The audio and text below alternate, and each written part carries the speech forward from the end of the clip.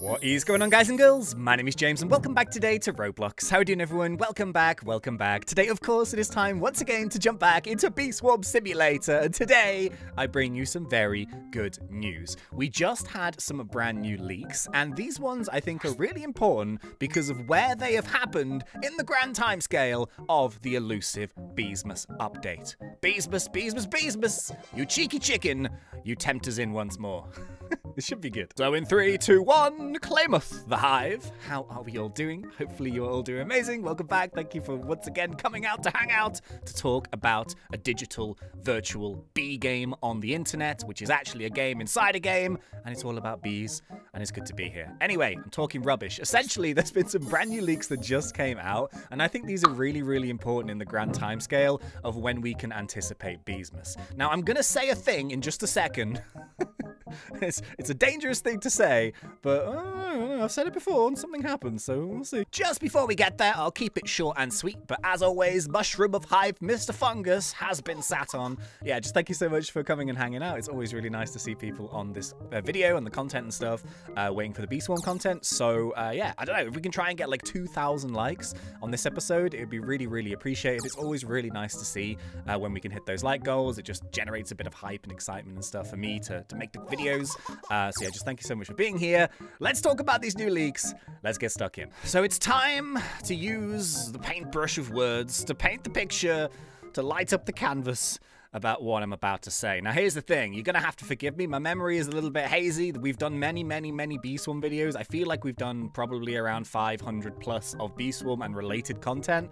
But this one is to do with the brand new leaks, and these are the brand new shop items, packs that have now been leaked for the Beesmas update. So what we're going to do is we're going to take a look at all 4 of the brand new Robux packs, see what kind of items on it is giving us, and, you know, just seeing kind of what the vibe is for those. However, I seem to remember, now I could be making this up, but I seem to remember in a different video for a previous Beesmas, these packs came out, and I think I said something along the lines of, Onnit normally puts the packs in right at the end of an update. And I think like the very next day, Beesmas came out. Now, am I saying that Beesmas is coming out tomorrow? Absolutely not. But you never know. You heard it here first. But yeah, what I kind of generally think is when things like the packs and the cosmetic items and the things for Robux are going into the update, that must mean that the update is pretty much ready to go. You would hope so. But first things first, let's talk about that in a bit more detail. I also want to kind of talk about a few other things, but let's take a look at the actual packs. Okay, so yeah, as I mentioned, there's 4 of these in total, and they sort of range, you know, from the cheaper price all the way up to the really expensive one. I believe the most expensive one, which we'll look at the end, is 4,500 Robux. Onnit tends to like throw in like a mega pack right at the end, but this one is the cheapest one. This is called the Extravaganza Starter Pack, and this is what the decal looks like here. Boom. So yeah, very, very straightforward items in this one. You have the eggs, so you've got a diamond egg, you've got a gifted silver, you've got a gold egg, you've got some, you know, magic beans, and you've got some snowflakes there, you've got some super smoothies, and you've got some tickets too. So this is a very, very basic one, but already what I'm kind of thinking is that these days, the economy inside Bee Swarm Simulator has changed an awful lot. Now that may sound kind of strange, but like eggs, for example, once were these kind of very coveted items, and, you know, back in the day when the Wind Shrine was, you know, Wind Shrine is still really useful, but donating those eggs for, you know, the really good field winds and all that kind of stuff was like the best thing to do with them, essentially, if you had all of your bees. But these days, you do also now have the sticker printer, which is another way to utilize the eggs, as well as you do now also have the eggs as types of rewards for the global leaderboard challenges. So this is once again obviously like another way to get these eggs. This is just, which one did I pick here? The top honey gift receivers. So, you know, all of these people here, top 25 prize, they get the gifted diamond eggs. Now, of course, in the grand scheme of like how many people are playing Bee Swarm versus how many people are getting these eggs, you know, the sort of the higher players and the more consistent players are going to be essentially farming those eggs. For someone who's, you know, not farming or not playing too frequently, the packs will be a way to actually get eggs, but my one and only hope is that Onnit kind of realizes that and maybe just gives us a little bit extra in these packs to kind of balance that out, because some people can get as many eggs as they want for free, other people can't. So I'm just really hoping that the balance is there for the pricing, and maybe we could just get a few extra goodies in these packs this time. Now, the second pack we have here is, this is the Wavy Doodle Hive Bundle. Now, of course, we have seen the introduction of the wavy hives into the game already. So yeah, this is just one of these things. Now, I mentioned it briefly in last episode we did, which was, I think, like just under a week ago. And I said, like, I'm really surprised how On It actually decided to just put random stuff in the game already. Like, if I was on it, which I may or may not be, who knows, could be a mystery.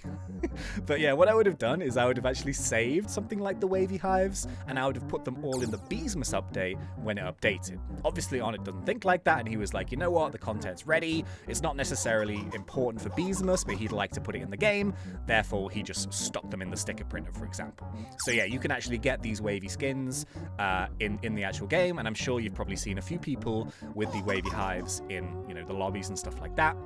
I don't think I've got any of them yet, actually. I haven't really tried, but essentially with the new packs and how you get the eggs and stuff, you know, I'm just going to probably spend them all in the printer anyway. But yeah, anyway, this pack here, you do get the exclusive wavy doodle hive. So I'm guessing this is only going to be available via Robux.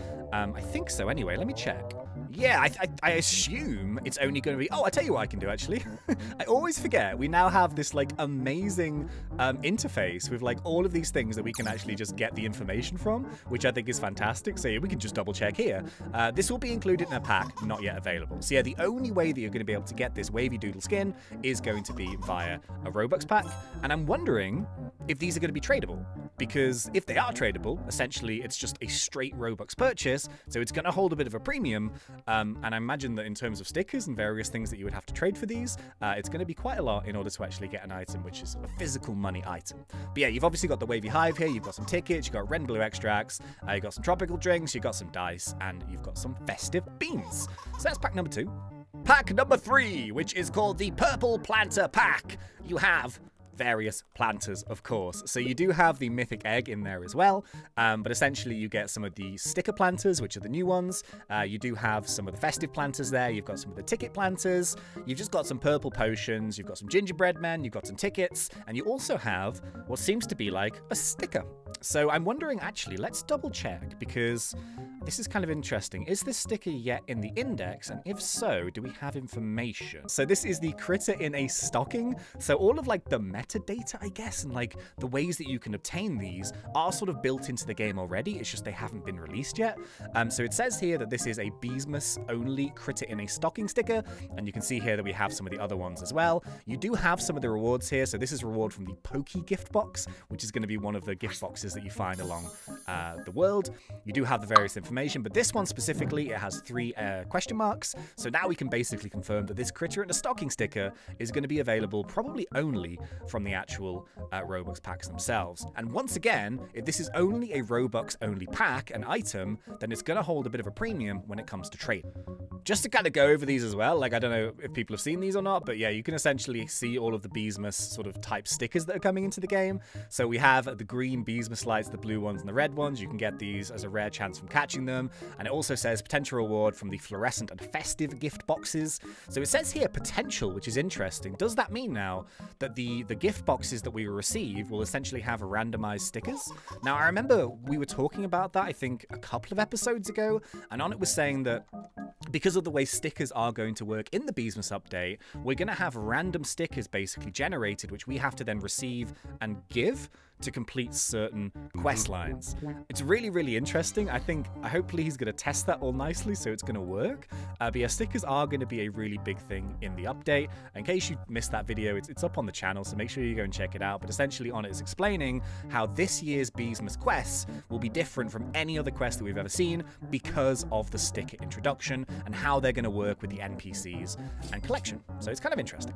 And now, the big boy, we have the Gifted Giga Bundle.